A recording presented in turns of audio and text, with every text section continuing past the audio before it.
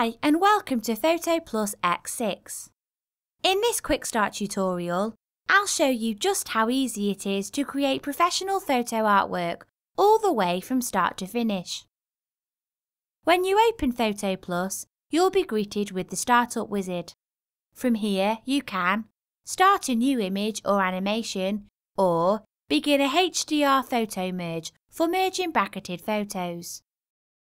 You can also organise your files using the PhotoPlus organiser, open an existing image, or access online resources, tutorials, guides and support. I'm going to open a photo that I downloaded from my camera earlier. To do this, I'll click Browse and then find my photo and select it.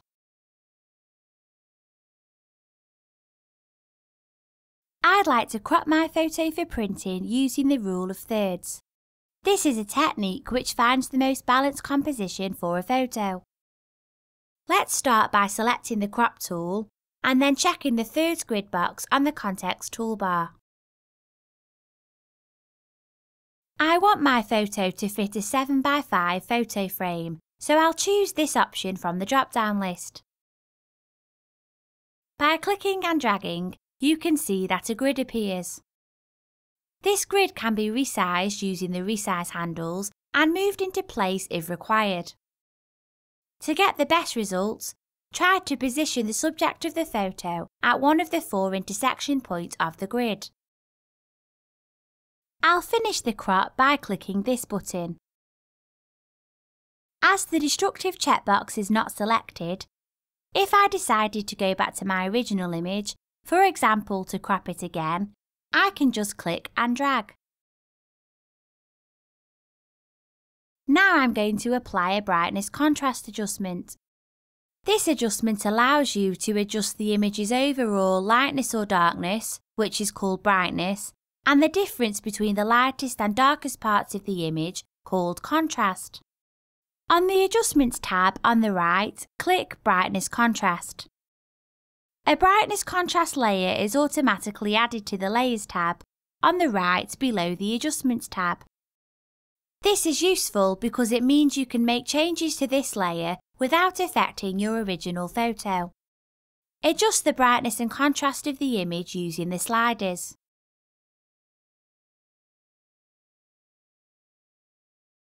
After you've finished working on an adjustment layer, remember to select the background layer again in the Layers tab. It's easy to remove spots or blemishes from your portrait photos. On the Tools toolbar on the left, expand the Blemish Removal tools flyout and click Blemish Remover. On the Context toolbar above your photo, set the size of the remover, which will depend on the size of the blemish. Next, click on the blemish to define the target area, and then drag to select a suitable pickup area. You will see the outline target area update as you drag. Finally, release the mouse button to apply the correction. There are a range of different correction tools available in PhotoFix. PhotoFix is a dedicated studio environment where you can repair imperfections and make your images flawless. To open PhotoFix, click the icon on the Photo Studio toolbar. First, we'll look at correcting the red eye effect.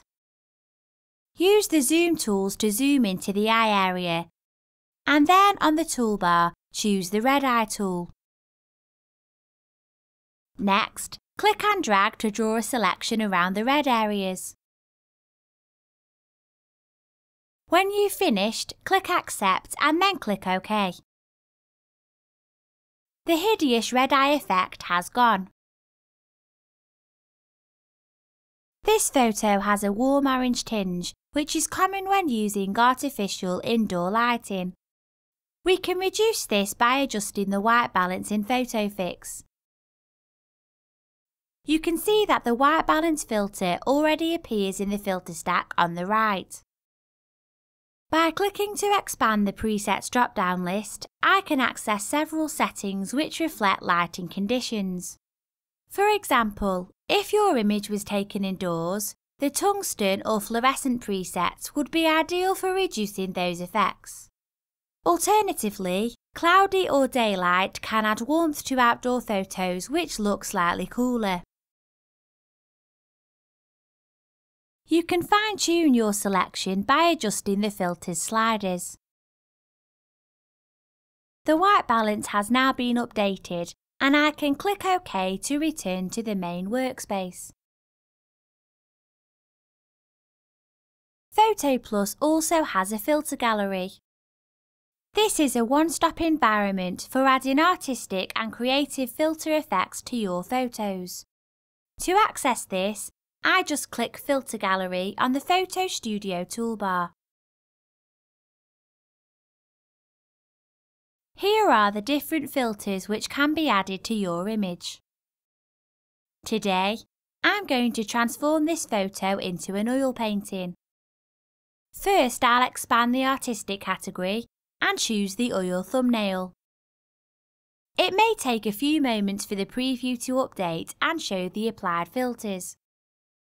You can adjust the individual settings for each filter using these sliders. To view the effects of a filter more clearly, click the Before and After button.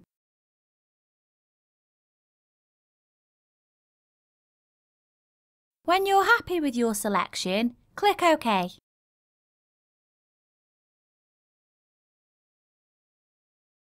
Up to now, when you've been saving your work, you've been working on a PhotoPlus project, an SPP file. To share your finished image, you need to export it to a different file format. First, expand the File menu and click Export to access the Export Optimizer. To view a side-by-side preview where you can compare different file formats and quality settings, choose one of these buttons at the bottom of the dialog. Next, simply select one of the panes and from the Options tab on the left, select a file format. PNG is a good choice if you're printing your photo, and JPEG is a great format to use on websites. Then you can change the format-specific properties. The best thing to do is experiment and see what works best for your image. You can see the effects that the properties have on the image's appearance and file size in the preview panes. When you're happy, select the pane with the settings you want to use and click Export. Choose the location where you want your image to be exported to and enter a file name. Click Save and your project is successfully exported. To print your image, simply click the print icon on the standard toolbar to launch the Print Studio. From here, you can prepare your image for printing. If you had more than one image open in PhotoPlus, they would be displayed here at the bottom of the dialog. You could then choose which one you want to print or even print more than one at the same time. First, from the Templates drop-down list on the right, pick a category and then choose a layout.